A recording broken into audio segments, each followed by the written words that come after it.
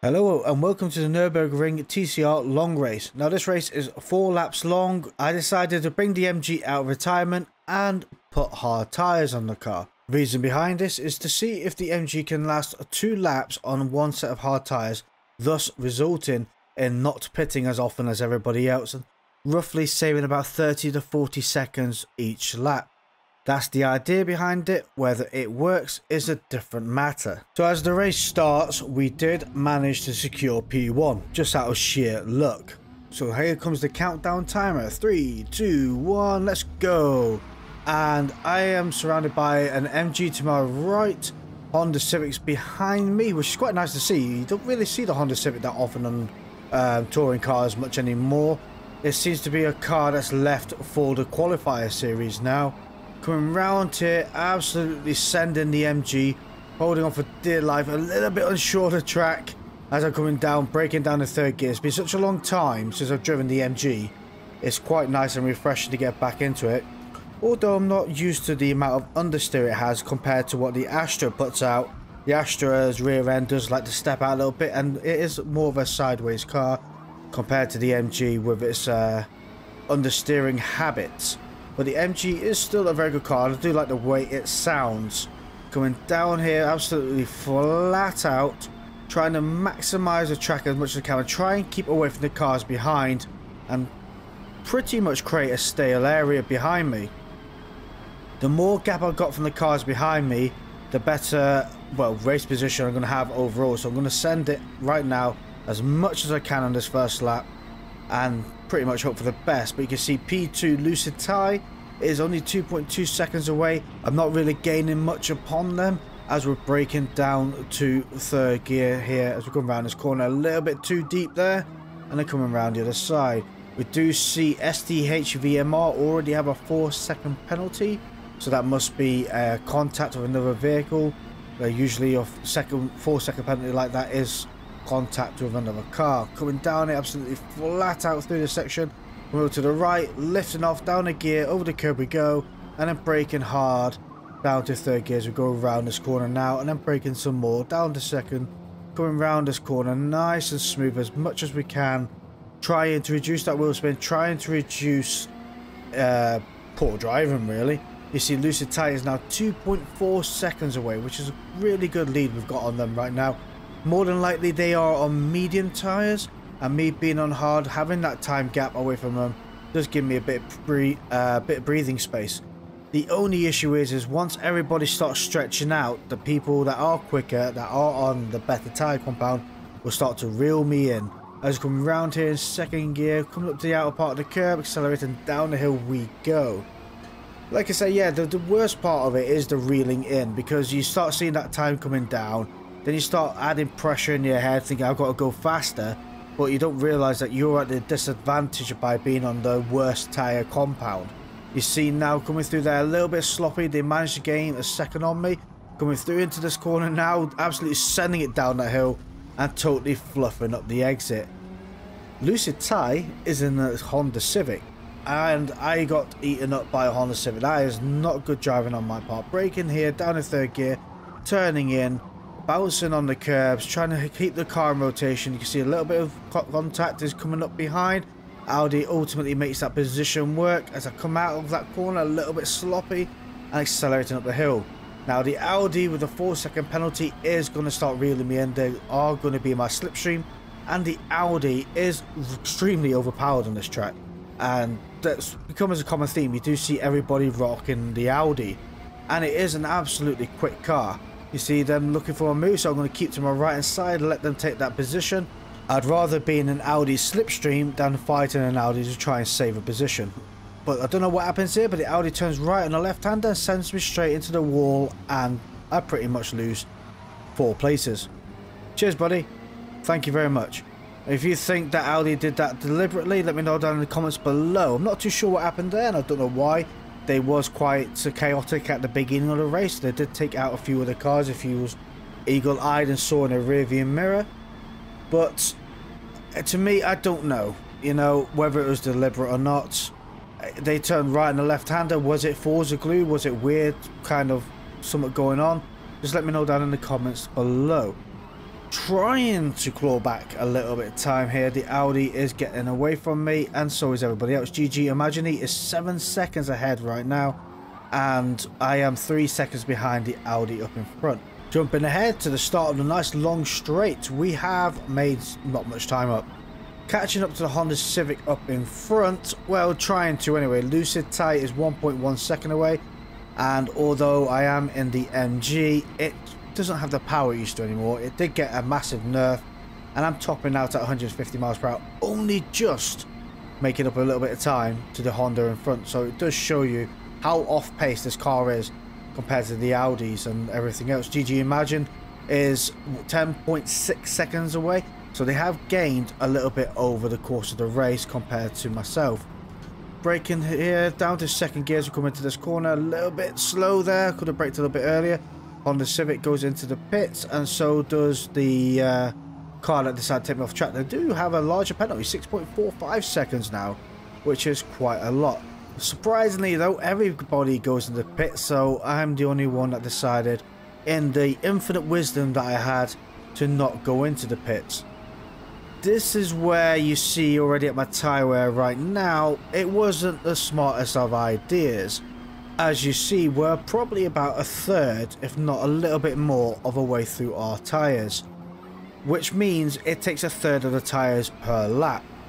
Now, as I get to, I think it's about 50% tyre wear, that minor wear comes up, and I think it's about 60 to 65, maybe 70% tyre wear before moderate wear comes up. If you know the answer to that one, let me know down below. But it's just a guesstimated ballpark here, never really checked. The thing is, once you're on minor wear, the drop off is quite large, especially on moderate wear. You run out of that thing called grip. As you can see, I am keeping a good lead from position 2 right now. They are 3.5 seconds away. They've only clawed back a little bit. I'm not too confident about sending it through flat out through that latter part of that section. But the next section coming up here, come over to the right hand side, let off the throttle a little bit, and it really does hang this track really well. Braking hard down to third gear here and turning in. Again, trying to reduce that tyre wear. Second gear would be quicker, but I want to try and preserve these tyres. GG Imagine has caught up half a second behind me right now. I am absolutely giving this MG all it has got, but it really is not enough for a set of people on medium tyres, whilst also being an Audi. And my driving not been perfect, as I do go sometimes a little bit too hot into corners and forget roughly where I am. Lucid Tie has quit the race. That is one person down. I'm not too sure what position they was in. Lucid Tie was the one in that Honda Civic, wasn't it? Anyway, I'm not too sure. We do see STH VMR in the race. They are 9.3 seconds away with a 6.45 second penalty. And Pankami 2 is in position 3 with, well, 7.4 seconds away. I'm not too sure what the timing board is like on here at the minute. Oh, I guess STHMR and Pankini had an incident because Pankini massively lost time and then they gained that position. Yeah, I don't think STHVMR is aware of their surroundings. As I come flat out down this section here, I've got a big blue glow coming up behind me, and I think GG Imagini is in a link. Now, like I was saying earlier about the OP cars, the Audi is very OP in this race. I do see it a lot winning, and pretty much most of the time is Audi orientated in this race, and they do seem to win. But the competitor that I was really shocked at, that does really do well on this track, is the car that's coming up beside me right now. That link really shocked me because it is, and I'll let them pass, an absolute diamond on this track. And I didn't think it would be as competitive as it is. So it really did shock me that how good the link is on this track. It seems to be great on tyre wear, great on performance and top speed, and it's the only car that I could turn around and happily say it puts an Audi to shame. I sort of wish I picked the link and got my link out of retirement and not the MG.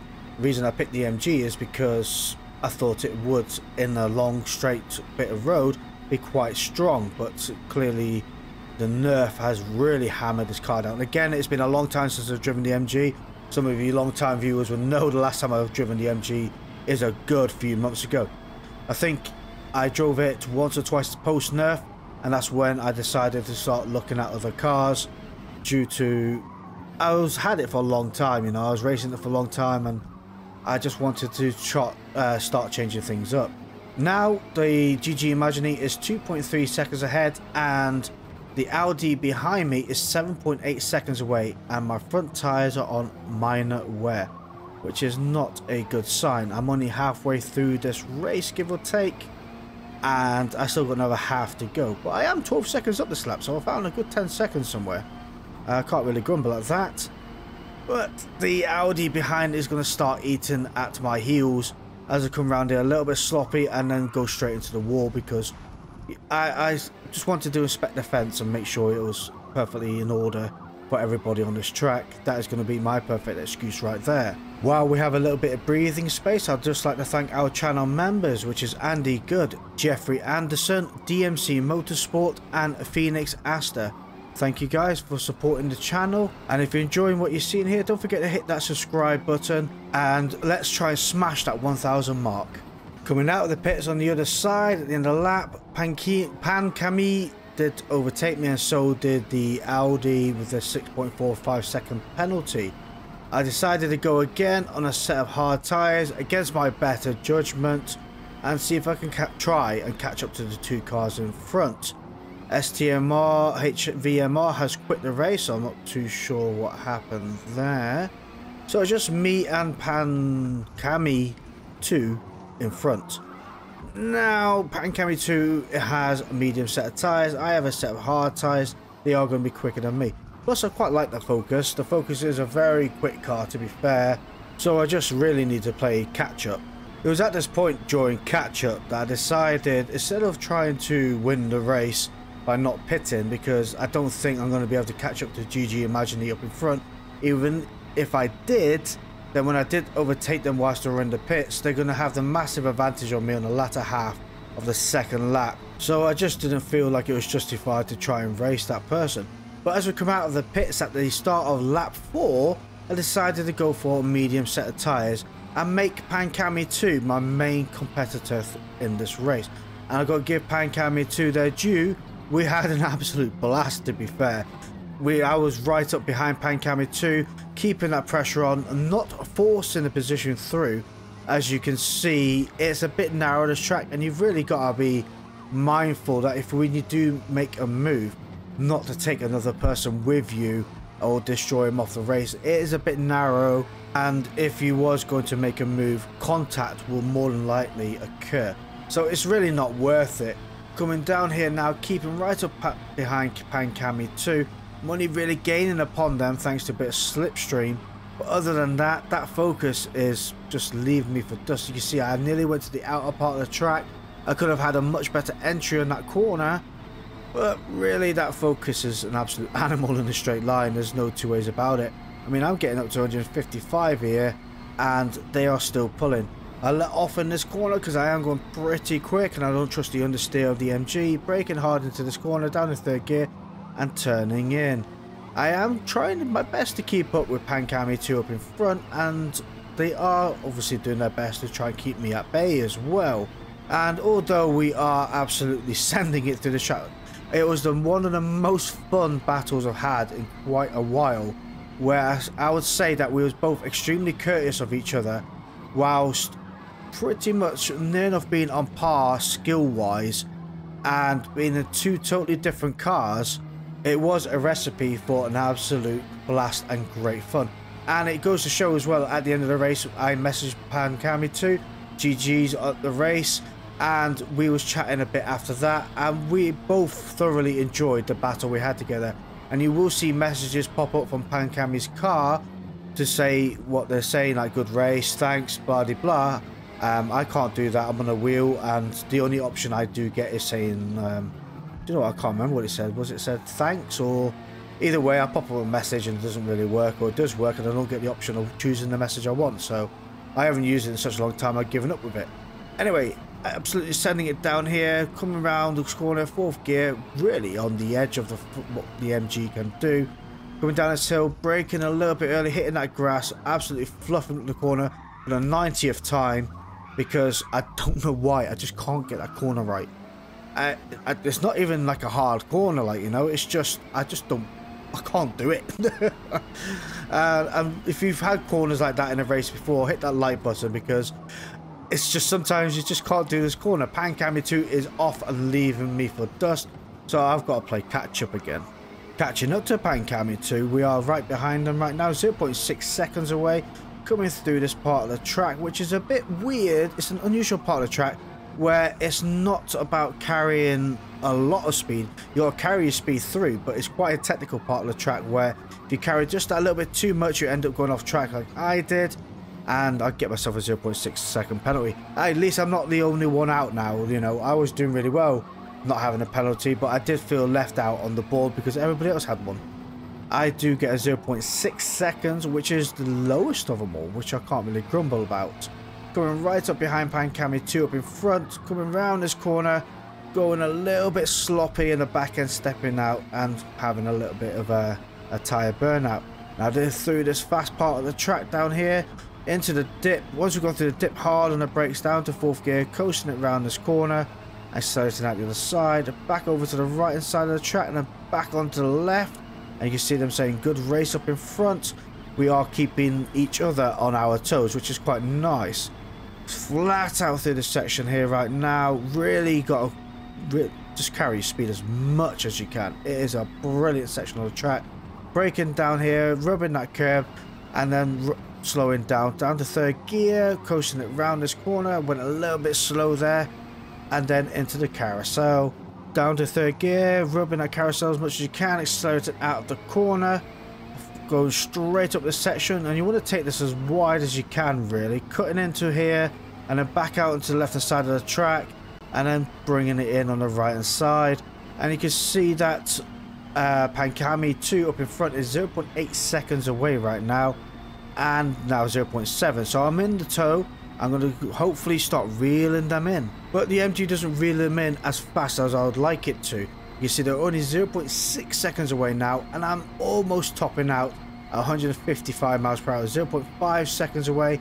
I was hoping that I'll be able to slip past them along this back straight, but it wasn't meant to be. I think medium tyres is also the best choice in this race, because as you can see at the end of this lap, I still have a tiny bit of tyre grip left, but right now 0.3 seconds away, letting off, and then stop braking hard as you can down to 3rd gear here, and you can see Pan Cami 2 absolutely fluffs it, and I join them. Now this is where the friendship begins. He says good race, I keep to the left hand side, go to the right buddy, and we'll cross the line together.